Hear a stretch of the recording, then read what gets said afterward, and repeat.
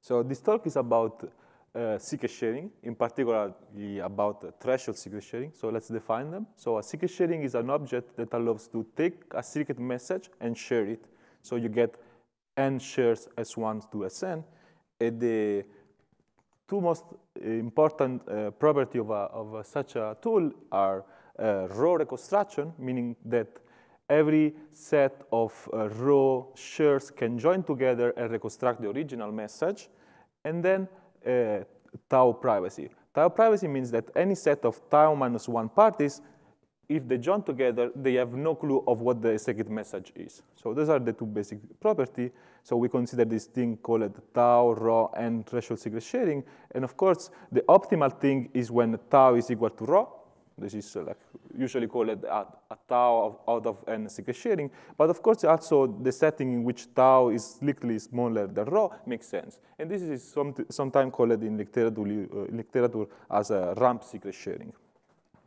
So of course, there are these two properties, but we can think also about new property. And there is this very nice work about by Goyal and Kumar last year at Stock, and they introduced this notion called the non-malleability. So what is a non-malleable secret sharing? So imagine this attack scenario in which we shared our secret message, we get the share, then adversary come, the adversary decide a tampering function and a reconstruction set T, and the tampering function is applied to the shares, so you create some tamper shares, and then the adversary get to see the reconstruction of the tampered shares. So you get to see this tampered message. And now the non-malleability properties say that the privacy of the original message is maintained even if the adversary get to see this mallet message.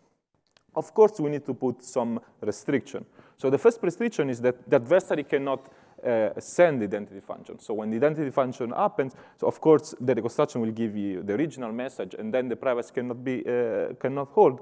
And in this case, we say to the adversary, look, I cannot tell you the message. The message is the same as before. It's the challenge message. I cannot tell you that. Of course, then there is another case. So maybe an adversary can come and send this tampering function, which reconstruct the shares, add +1, and then reshare. Now the reconstructed message would be the message +1, and this, of course, is something that, again, breaks the privacy of the original message. And in this case, we need to do something here. What we do is to limit the class of tampering that an adversary can do. So there are many ways to limit this class of tampering. In this work, we're going to consider the individual tampering model. In this individual tampering model, what we do is that the tampering function is divided in n tampering functions. So each tampering function will act to one share, to one share. So, okay, so what are our contributions? Our contributions are the following. So assuming one-to-one one-way function, we get a non-malleable secret sharing with the following property. Unbounded polynomially many tampering security, which means that if you look at the adversary of the security experiment of before, the security experiment of before, it was a one-time experiment. But of course, you can naturally generalize the experiment in a many-time tampering. And in this many-time tampering, what happens is that adversary can a tamper function, he gets to see a message, then he can decide yet another tamper function, and then he gets to see the message, and again and again. So we get unbounded tampering.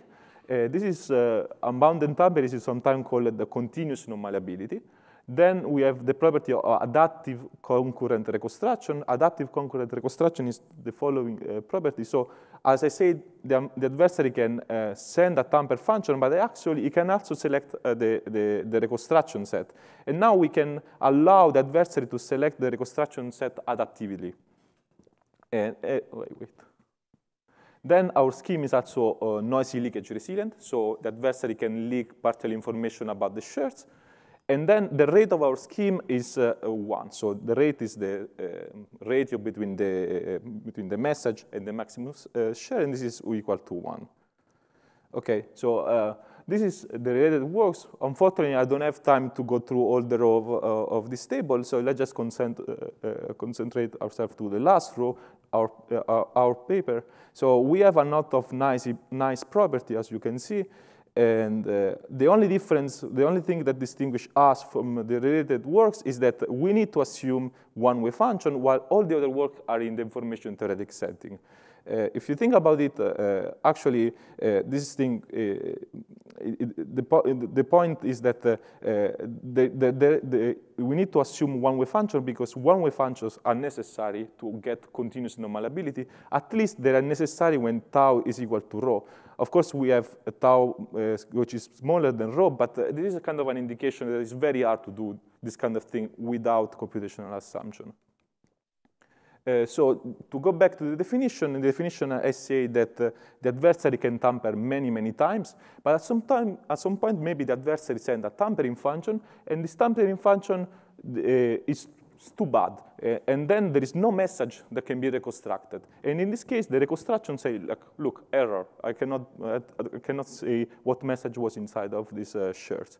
And in this case, we need to cut the oracle access to the adversary, or we need to self-destruct. Why we need to do that? Because otherwise there will be an impossibility result. So it's not possible to do continuous non-malleability without self-destruct.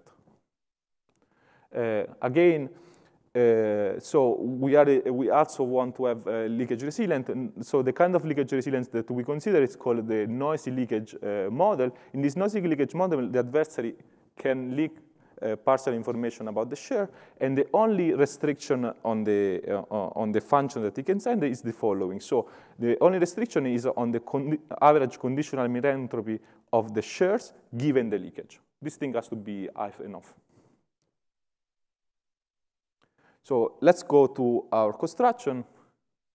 I'm going to show you our construction with pull rate.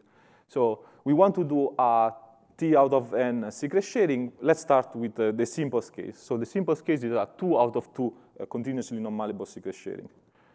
So we want to do this thing, and actually they already exist. So a 2 out of 2 continuously non-malleable secret sharing is just a continuously non-malleable code in the split state model. So we know already how to do them. We know we can do them from a one-way function. This is this work of Ostrowski, Persiano, Venturi, and Visconti of last year here at Crypto. So we have them. So the technical part, the technical contribution of this work is the following. We start with a 2 out of 2 continuously non-malleable secret sharing, and we obtain a tau minus 1, and continuously non-malleable secret sharing. So if you want to, so this is the take home of this paper from the technical part. So let's try to do them. So let's warm up with an example. Let's try to do a 2 out of n continuously non-malleable secret sharing using a 2 out of 2 continuously non-malleable secret sharing. So what we do, so let's look at this matrix. So in this matrix, each column is a share. Now it's empty, and then each row will be indexed by a couple of indexes, and we're going to compile this matrix. So what we do is we do a fresh share of the message that we want to share, and then there is the first index. The first index will be 1, 2, and we put the share 1 in position 1, the share 2 in position 2. Then there is 1, 3, so share 1 position 1, share 2 in position 3, and so on and so on. And we continue to fill all this matrix.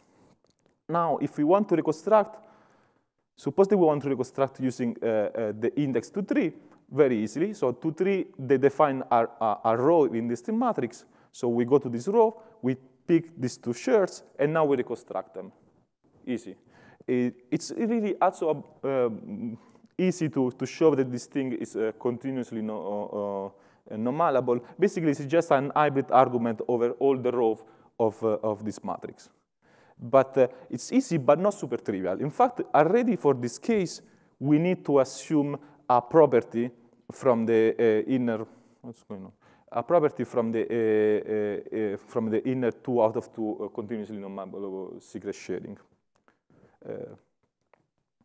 So what is the point of this slide? The point of this slide is to show a very basic principle of secret sharing in general. So if you have 2 secret sharing, let's say that one secret sharing has an access structure equal to A, The other secret sharing has another structure equal to A prime. If we do this composition of sticking together the row, then you get another secret sharing with access structure equal to A union A prime. This is a very basic principle, although you can agree on this.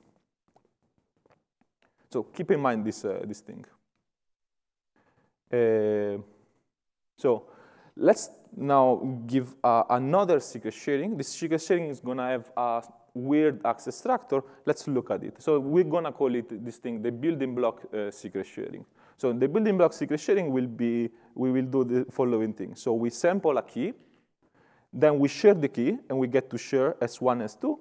Then we use this key and the message to create an authenticated ciphertext C, and then we do Shamir secret sharing of the ciphertext. Now, the value tau for the Shamir secret sharing will be set to be tau minus 2. And I kind of can convince you that this thing is continuously non-malleable. The idea is that, so the key is well protected because it is shared using a continuously non-malleable secret sharing. So the key is not in the view of the adversary. And now the adversary gets to see a ciphertext, but this is an authenticated ciphertext. So it cannot manipulate it in any way. And then we use Shamir to get privacy out of this scheme. So now, what is the access structure of this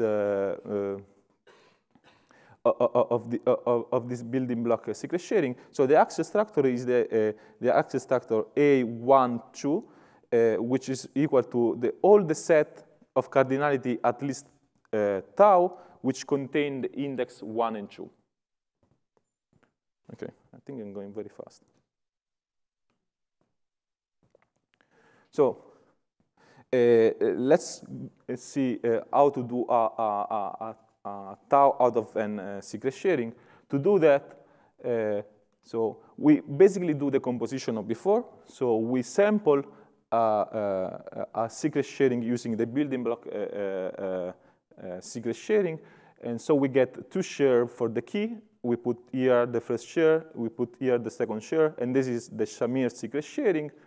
Then we do it again. But now we permute the index where so this is a fresh secret sharing. We permute the index of where we share the key. So the key will be shared in the index 1 and 2. And then we continue with this procedure until to complete all the matrix. So now, what is the access structure of this secret sharing?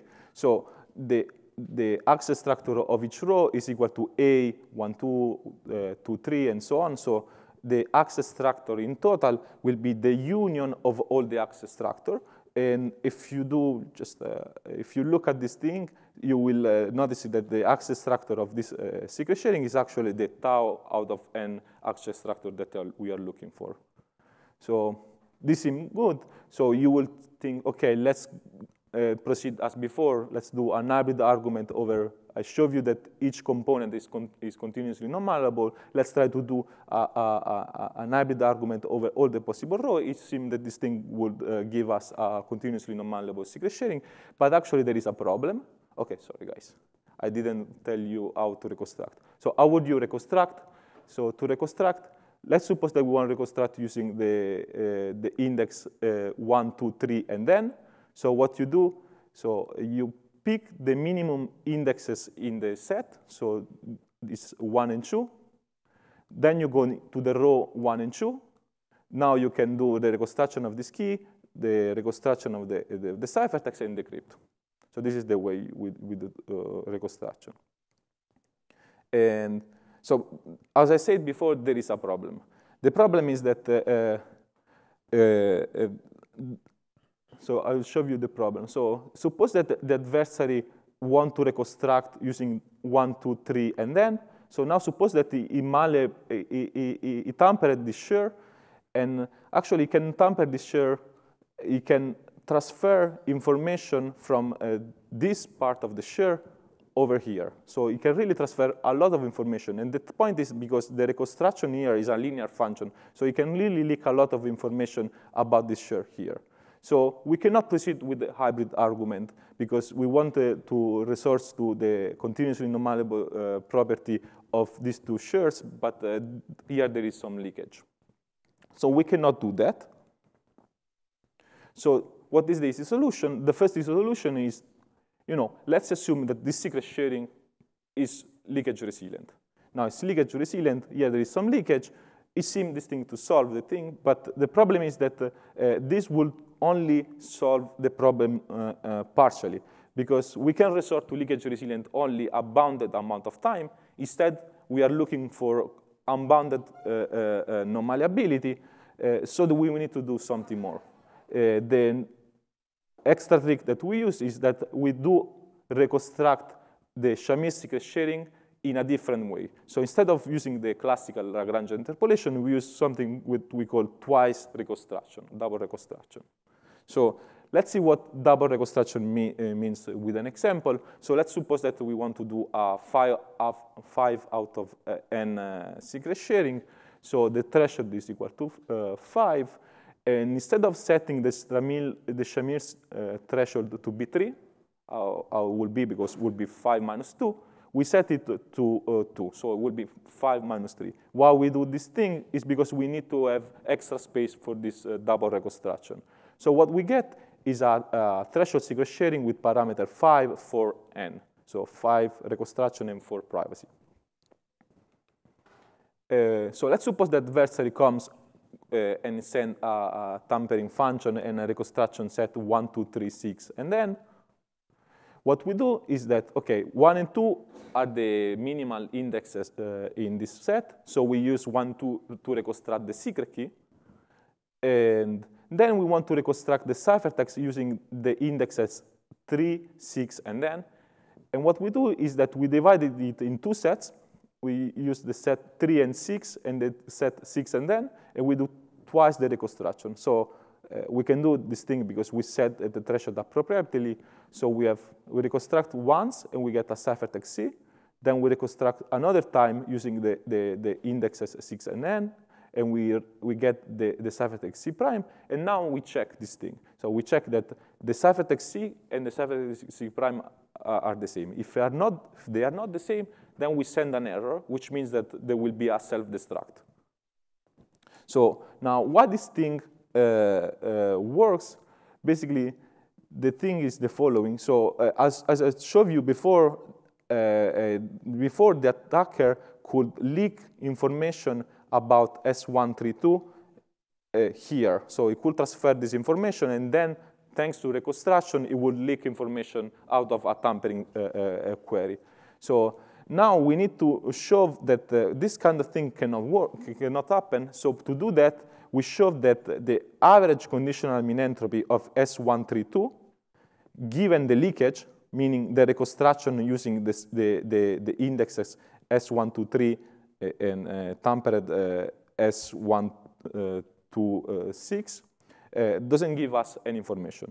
So to do so, we use this equation. So the contrary of this equation, we use the fact that if the reconstruction is good, if there is no self-destruct, then C prime is going to be equal to C is going to be equal to C prime. So now we need to bound the average conditional mean entropy of S132 given this leakage.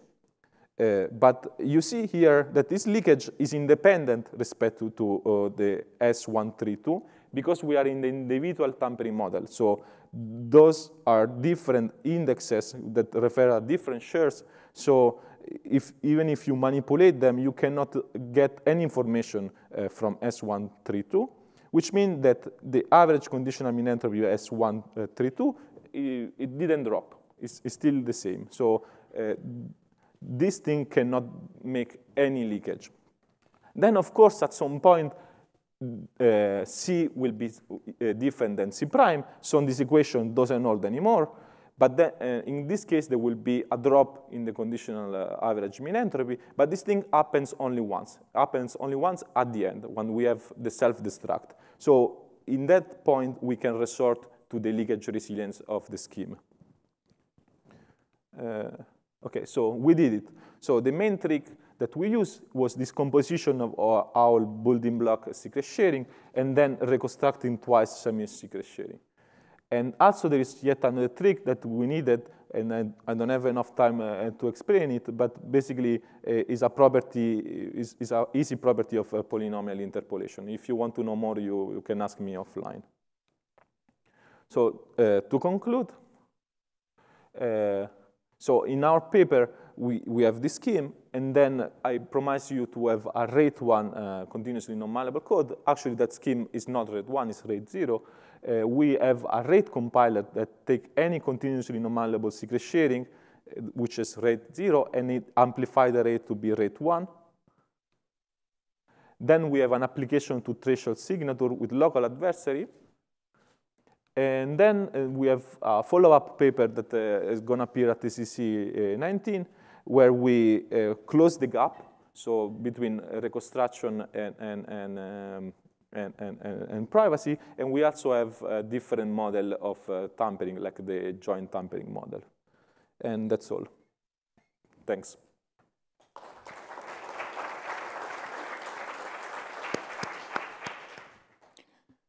We have time for questions. The microphones are at both ends of the aisles. And if there are no questions, let's thank the speaker again.